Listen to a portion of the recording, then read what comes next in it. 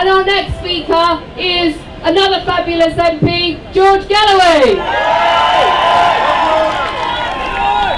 Thank you, Chair, comrades and friends, brothers and sisters.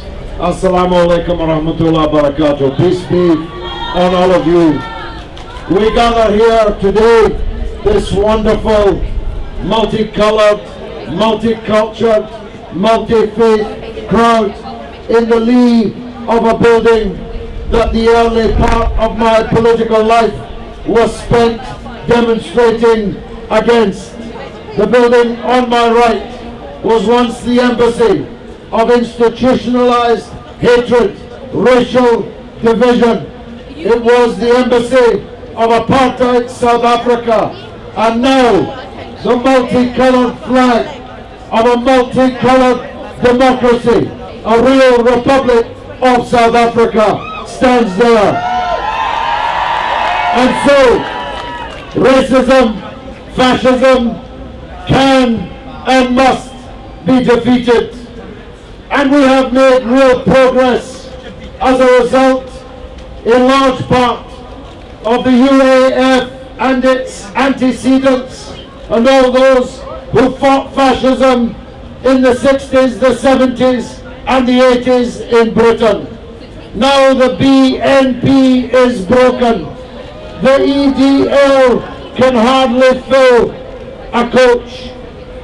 The so-called Britain First, the last picture I saw, couldn't fill the memorial statue to Eros in Piccadilly Square, that well-known English personality. The problem is not that there is mass support in Britain for fascism.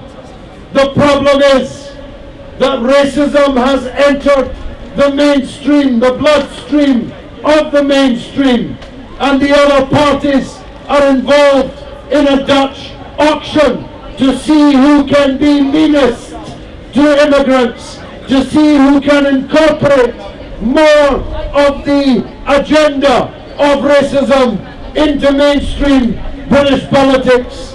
And as Diane Abbott said, that virus has even reached the Labour Party. Imagine a Labour Party that is setting out deliberately to blow dog whistles that UKIP voters might respond to.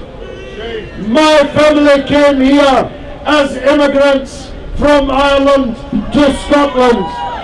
I emigrated from Scotland to London and have now landed in heaven for immigrants in Bradford West. And I tell you, it's a beautiful, wonderful place to be. The United Nations designated this day in 1966, but racism and bigotry has not gone away. Still in Scotland, you will be asked what school you went to, not so they can see how well you did, but if there's a saint in front of it, it means you're a Roman Catholic and you've less chance of getting that job. There are not many Fatimas and Alis on the trading floor of the stock exchange or in the boardrooms of the big banks. Everybody knows that if you're black and down on the street, you're going to be treated differently, worse by the police than you will be if you look like me or most of the people on this great demonstration today. So we have much work still to do, and we have to do it together. My last point is this. We stand against not just the most obvious of racism. We stand against anti-Semitism, which continues to exist in this country in all kinds of quarters, some of which should know better. And we stand against the witch hunting of Muslims, which is the most virulent and the most violent of that strain of racism in Britain today.